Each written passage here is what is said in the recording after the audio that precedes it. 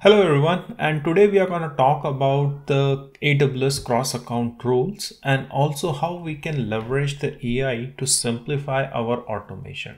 So I have divided the today's session into two parts. First, where we are going to see like how the AWS cross-account role works, and secondly, we are going to see how we can improve our automation around the AWS cross-account flow using the SkylineOps AI. First, let's try to understand the scenario which we are going to cover inside our demo. Here onto the screen, you can see the two accounts. One is our master account and another one is our dev account.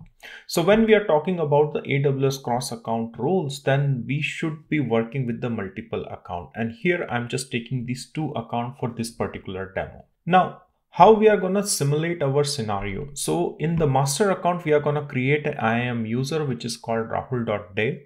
And in our dev account, where we are going to create our IAM role, which is S3 full access. And that particular role will give the access to the S3 bucket present into the dev account. So if you have more than 1, 2 or 3 S3 bucket, then using this particular role, you should be able to access all the S3 bucket.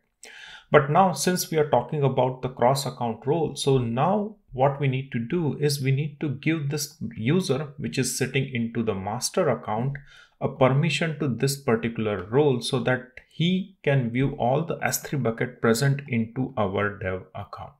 So this is the cross account IAM role demo, which we are going to show case. On the left hand side, you can see a trust policy, and this trust policy is really important for this particular IAM role present into this particular dev account, because using this trust policy, the user, which is Rahul Dev, present into this particular AWS account should be able to assume that particular role. And if you take a look over here, this is the trust policy having this particular account number associated, and these account number are exactly same.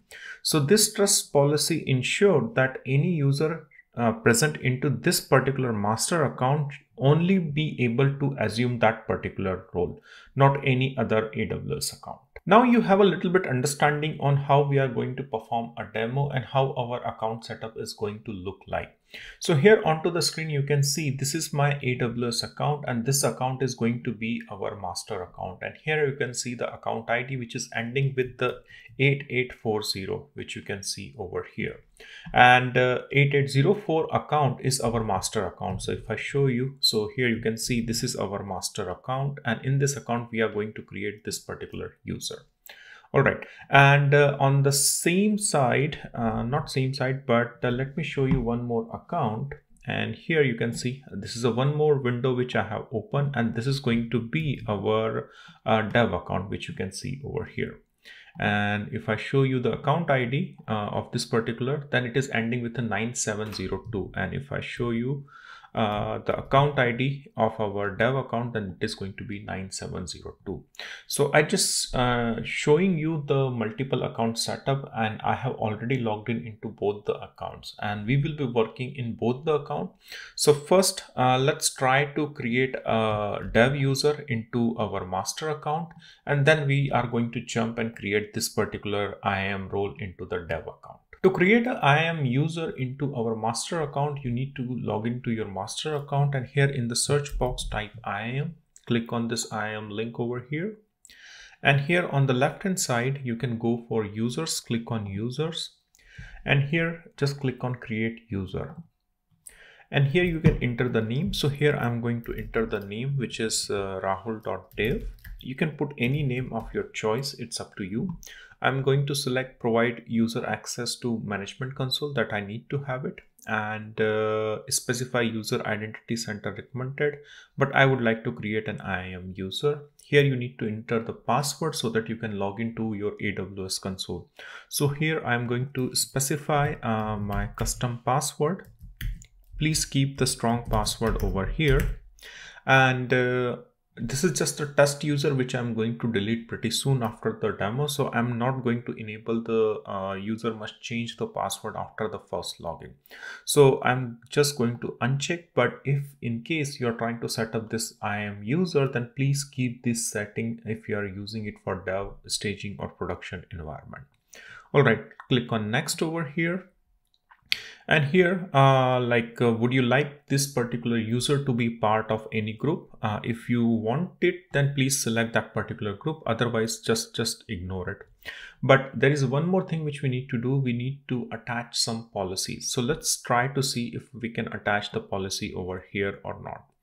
So I think we can just go and search for STS over here. Let me check. Here is one thing, that the policy which I'm talking about, the STS policy, we cannot create right now at this point of time. We first need to create an IAM user, and after a successful creation of that particular IAM user, I'm going to attach that particular policy. So right now, let's just go to the next. I'm not adding this particular user to any of my existing group, and neither I'm creating any policy or attaching any pre-existing policy by AWS. So click next over here, and here you can see this is the username and the password is custom, and permission summary, I don't have any permission associated with this particular user. And then here I'm going to click on create user. And here you can see our user has been created, and this is the console URL which you can copy and store it onto some of your notepad. But if you don't, then there is you can copy this URL from the user settings as well. So you don't need to worry about it. Then click on return to the users list over here. Click on continue. And here you can see that Rahul.dev user has been created. Let's verify a few details about this particular user. Click on this particular user, and here you can see there is no permissions, there are no groups, but security credential. Here from this particular option, you can copy the console URL link and you can log in to that particular user. Okay, so I was talking about the permission. So here, after creation of the user, you need to go to the permission section and click on add permission and create an inline policy. And this policy is needed because we will be giving the STS permission so that it can assume those short-lived credential and assume that particular role. So here I'm just going to select the service, which is STS. Select the STS, and here I'm going to allow all the STS action, which includes read, write, and tagging. And resources, I'm going to choose all resources. After that, click on next. Here you can specify the policy name. So here I can put STS admin role, because I'm giving all the permissions to this particular role or this particular policy. And then click on create policy over here. And here you can see this particular policy is now attached with this particular Rahul.dev user. And here, if you go back to our PPT, which I was showing, so we were working into this particular account. We have created this particular user, and now I'm going to jump to this particular account to create our S3 permission and role. And after that, I'm going to show you there is already an S3 bucket which is existing, and we will try to access that particular S3 bucket with this particular user, assuming this particular role. Alright, so now I switch to the other account, which is my dev account, which you can see from here. This is the account ID, which is ending with a 9702. And in this account, we are going to create an IAM role and permission. So first, let's go to IAM section over here. Click on this particular IAM. And here click on the roles and click on create role over here. And here I just need to select the trust entity type. And since this particular role is going to be assumed from our master account by Rahul.dev user, so instead of AWS service, I'm going to use AWS account.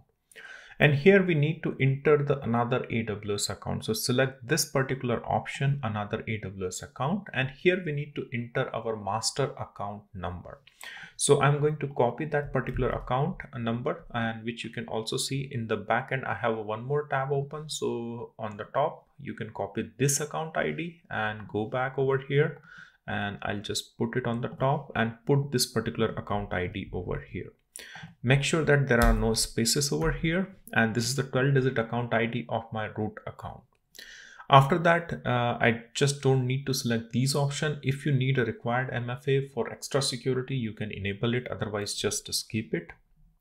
Then click next over here. And here the permission policy. So I would like to assign S3 full permission. Then I'm going to select S3 full access. Since I'm just doing it for the demo purpose, but if you have your custom policies which you have created for this particular role, then you can associate your custom policies as well. Okay, then click on next over here. And here we need to assign the role name. So this is a custom role. So I'm going to give a name which is S3 full access for Rahul Dev user. This is a very custom name, but please check with your organization that what kind of a role, the naming rules for the name you are using for this particular IAM. Because every organizations follow certain patterns and rule while assigning the name for this particular roles. Anyway, let's continue over here. And after that, here you can see the trusted entities, and this is the account which we are allowing it to trust. And after that, I'm just going to go and click on create role. And here you can see our role has been created, and here you can see the role name is S3 full access Rahul Dev, and which you can search over here as this is the role which we have just created. And let's re-verify the details. So yes, it has a permission and the trust relationship is for the master account. Alright, so far what we have done is like we have created the IAM roles and permissions, and we have played around with it from the AWS console. Now let me introduce to the SkylineOps AI tool, which can do the similar thing with the help of AI, and we can automate these kind of a flow. So here is a SkylineOps AI tool which I was talking in the beginning, which you can use to generate some of your IAM roles and permission with the help of AI. It is a desktop based application, and you can download the package from this download section, and right now they are supporting it for Mac OS and Linux, and soon they are going to launch it for a Windows support as well. So just download this package from here, and after downloading and installing this package onto your desktop or your laptop, you will be prompted with the login. So first you need to register. The registration process is quite simple. You need to provide your email and password that will send a verification code, and once you verify your email, then you will get your account with the SkylineOps AI tool. So after you log in, so this is the dashboard of our SkylineOps AI, and on the left hand side you will see a select service. So here you will find various services which is offered by AWS, and you can choose any of the services from this drop down. And for example, if I select EC2, then this tool will help us in creating the IAM role for the EC2 service. And on the right hand side, you can see the browser where I have already logged into my AWS console through my AWS sign up account. And here using this particular SkylineOps AI tool, I'm going to select a service from the drop down over here, for example, EC2, and then I'm going to click on select and run agent. And this run agent is going to click on this whole UI, and it is going to navigate me to the IAM console, and then eventually it is going to create me an IAM role by itself. So what I will do, I will just click on this run IAM agent for EC2, this green color button on the left hand side, which you can see. And after that, I'm just going to fast forward this particular clip because it will take a few minutes to generate that particular IAM role through this particular AI tool. And I'm going to click on this run IAM agent over here, and at the bottom you can see these are the logs which will be generated through this this particular agent. This IAM agent is going to take a little bit of time to execute and create the role. So I'm going to fast forward this screen recording from here, and I'll be back once this whole role is created through our AI agent.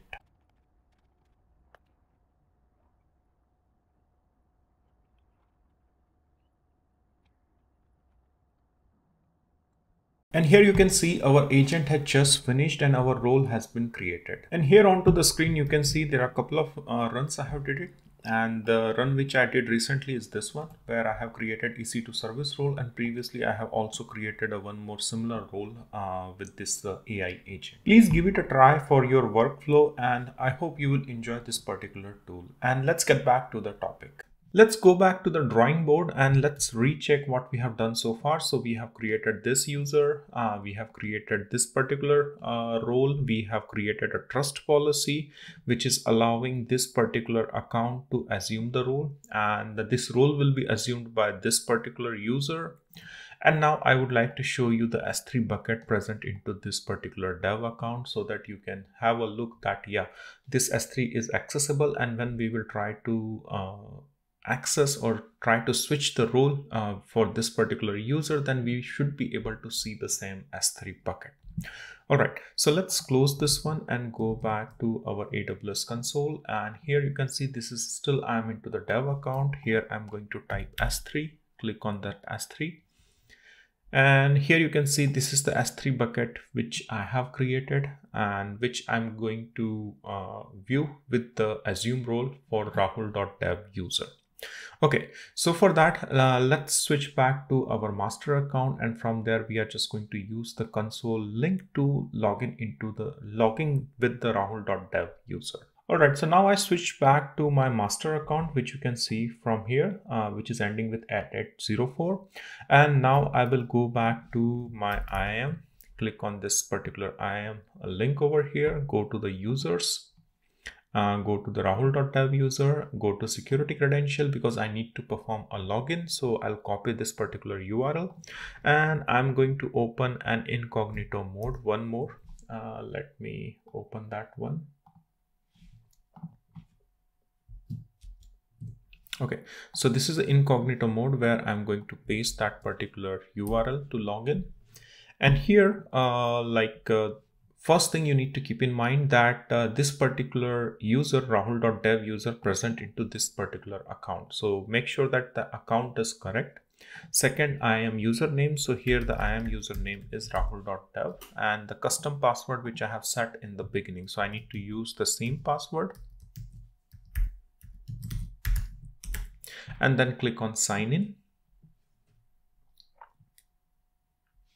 And here you can see I'm able to access my account, which is rahul.dev user, which you can see. This is the IAM user and this is the account. All right, so now after the login, what we need to do next, we need to assume this particular role, which we have created in the dev account. So how we are going to assume the role? So I'll close this one and I'll go back to my incognito mode. So here you can see we have logged in through rahul.dev user. And now we need to use the switch role option over here. Click on the switch role. And here we need to enter the account ID. And this account ID is going to be the dev account. So here, if you take a look onto this particular diagram, then I'm going to enter this particular dev account ID. So let's go back and I'm going to copy from my notepad that particular account ID and paste it over here. After that, the IAM role. And if you remember the IAM role, I have created with the name like S3 full access for rahul.dev user. And color, if you want to set some color to this particular window, then you can set it. Otherwise, it's an optional. So for me, I'm just going to set red.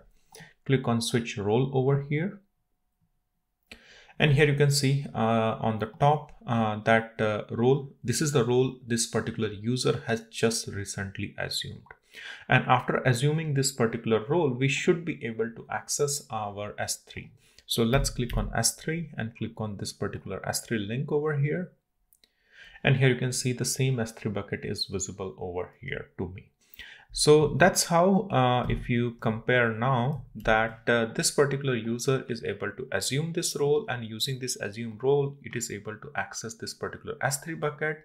But internally, there is a trust policy which is allowing this particular account and this particular user to assume this particular IAM role. I hope you enjoyed the today's session. Please check out the Udemy courses which I have published on AWS and Azure, and also please check out our YouTube membership program where you can access this kind of a content only for my YouTube members. So see you into the next session. Till then, take care and bye bye.